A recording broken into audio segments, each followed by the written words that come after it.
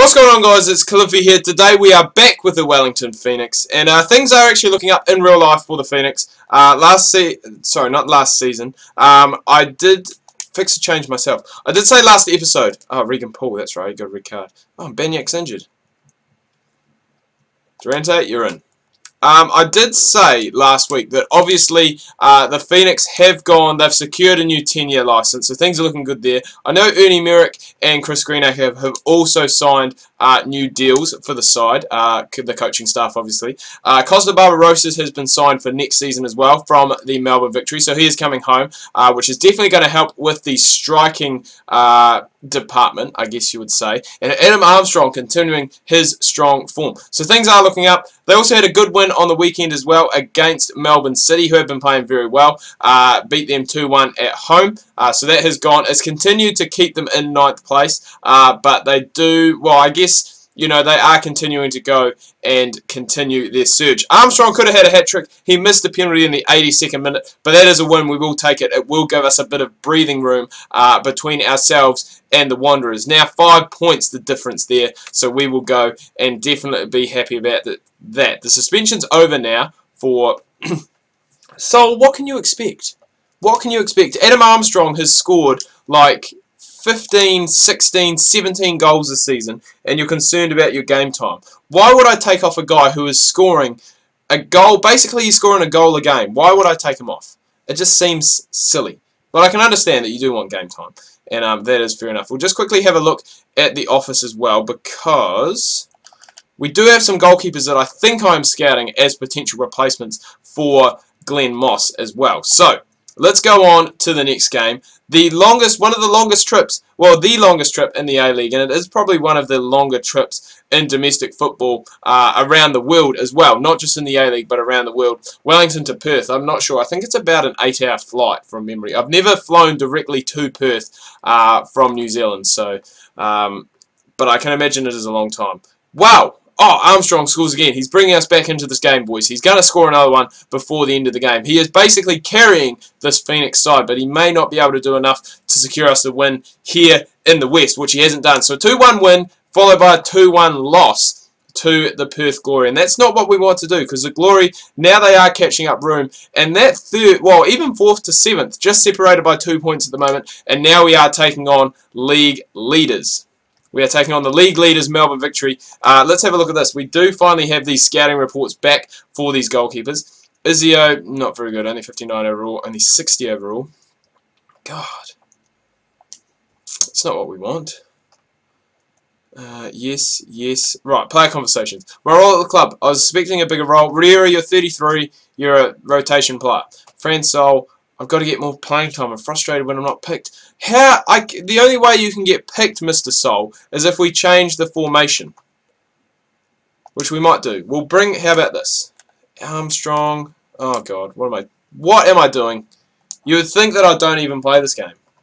Armstrong, can he play? He can play centre forward, so we'll move him back to centre forward. We'll bring Bonavacia off because he's not playing that well. We'll bring Sol on, just so that way we do have those two out-and-out strikers that hopefully will go and make a little bit of difference for us. Bonavacia obviously still a very good player, but not in the greatest of form at the moment. And Sol, he wants some playing time. We're going to give him some playing time against the big boys, against the Melbourne Victory. So let's hope he can go and deliver for us. Score us some goals, because Armstrong has been basically a one-man wrecking machine to start things off this season. So hopefully he can go. Great way to start. Picks up a yellow card. Armstrong still in the goals from that centre forward position. That's what we like to see. His long shots have been the things I've been working on as well. So possibly dropping him back a little bit may help our cause as well. And we will definitely take a 1-0 win over the league leaders at home. That would be a dream start, and that is looking like what it is going to be. Armstrong with the only goal of the game, 1-0 to the Phoenix, just like that. And as I said, we're not complaining. We've picked up a win against the biggest club in the league. Moves us into 3rd, still 5 points behind 2nd place Sydney FC, and 7 points behind the league leaders. But we have gone and obviously made up some ground on them with a win against them today. And Tommy Doyle, he's up to 63 overall now. We've got to love that. It's actually a good story. They were talking about this when I was watching the Phoenix game. I think it must have been last weekend, not this weekend just been. And there was a lot of talk about how there are a lot of players that have been you know, in the A-League, and then obviously have been transferred out or have been released by their club, shall we say.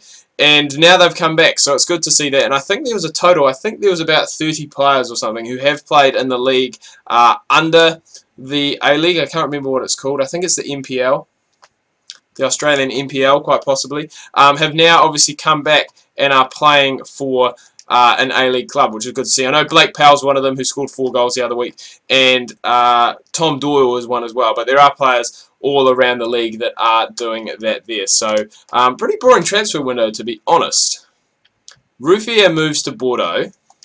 Hummels has moved to City. Icardi's moved to Newcastle. I would never see that happening. And transfer deadline day has ended. Not much, I think, for the A-League clubs whatsoever, but we're not really too fussed about that too much. We've got another game against the Western Sydney. We've got quite a few emails, so we go and read some of these, especially because I think we do have a training injury. No, Armstrong, he's out for 3 weeks. Who's going to score our goals? Sol, this is your chance. It's really disheartening. I know not one of the top players going to get a spell somewhere. I have put you on the transfer list, Alex Rufer. I have put you on the transfer list, but nobody wants to buy you. Okay, so Sol is out. We'll bring Bonavacia back in and bring Regan Poole. We'll bring you into the subs, which gives us basically a full bench of substitutions. But Bonavacia can go and play up front. Man, that's a big loss. To lose Armstrong for 3 weeks, that's a huge loss. Especially getting to this stage of the season as well. Just the 9 games left. And we just want to continue, I guess. Probably, realistically, 3rd place is going to be a good finishing spot for us. So hopefully we can go and secure that. As I said, we've got another game against the West. Let's hope we can go and beat them. Armstrong's gone, and our right back, Fenton, pops up and scores a goal. I know he did score on the weekend. I think him and Redenton scored for the Knicks to obviously go and pick up that win. And Sarpong scores as well. He has not scored in a long, long time. But he has gone and given us a 2-0 lead here against the Phoenix. Sarpong's actually got 2. Sol won't be happy with that, though. Sol will not be happy with that. He's complaining about his game time, and he's gone and he's been subbed off in the 61st minute for a defender as well. But that's another good win. 33 points. Still that 5 points behind Sydney FC, but 6 points ahead of Western Sydney in... well, where were they? They were in 4th place. We've got another game against them now. So this would basically be a good chance, I guess, to really distance ourselves from them. Why can't I add a drill on there? Because Armstrong's injured, that's why. So, we'll work on you. Work on you, buddy. Shooting. Headers and volleys. Distance shooting. That's what we want to work on. We'll start doing a bit of training on you. Seeing our boy Adam Armstrong is injured, which is not the greatest in the world. And Rodriguez, good growth by him. Like that. And Sol got a bit of an upgrade as well. So, things are looking good for this Phoenix side. We do have a lot of depth in the side, which is good to see. And we've got this game against the Wanderers away at Wonderland. Or is it Wonderland? Wonderland. I can't remember. It's one of those two. And Roy Krishna standing up. Man, this is what I like to see. When Armstrong obviously is not playing, we're having these other players stand up and scoring for us, which is what we like to see. Hopefully Sol can go and do that because he's wanted to go and obviously get all this game time. Hasn't scored a goal yet since he's come in. And Mark Bridge has gone and leveled things up at 2-2. So we are going to need something. Man, this has been an exciting game. 4 goals, 2 yellow cards. Make that 5 goals. 2 red cards, sorry. And McGlinchey steals one at the death for the Phoenix. So that is very, very good there. And Sol continuing to go. He's actually gone up 1 overall since he has been at the club. So that's good. That's what we want to see. And we'll do a few more because I'm just trying to work things out. 27 games in a season. So we've done 20 at the moment. So I kind of want to do probably another 2. And then that way it will take us to the last 4 or 5 towards the end of the season. So if we can go and do that. Player suspended. My goodness. Melbourne City, who obviously fix a problem. Okay. So Tommy Doyle's out. Muscat comes in. Armstrong's still not 100% fit. We'll bring in Vinny Leah.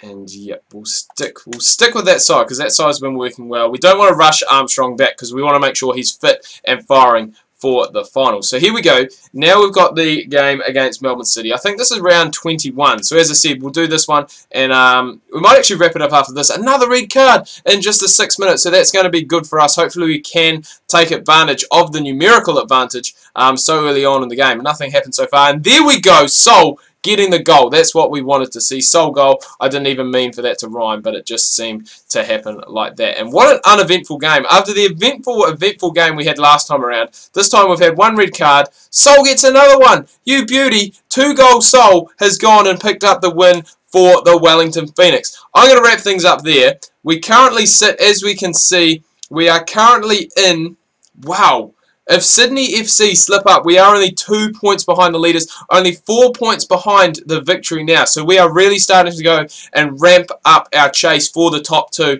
in these final weeks. Armstrong's still the top scorer with 19. Barisha hot on his heels on 17 though. But as I said, I'm going to wrap things up here. Do hope you've enjoyed the video. If you have, please remember to leave a like. If you are new, please do subscribe. Make sure you check out my Facebook and Twitter. Links that can be found down below in the description. Hope you guys have had a good week so far. Make sure you check out Don Bradman Cricket Batting Career coming your guys' way tomorrow. Make sure you do not miss that.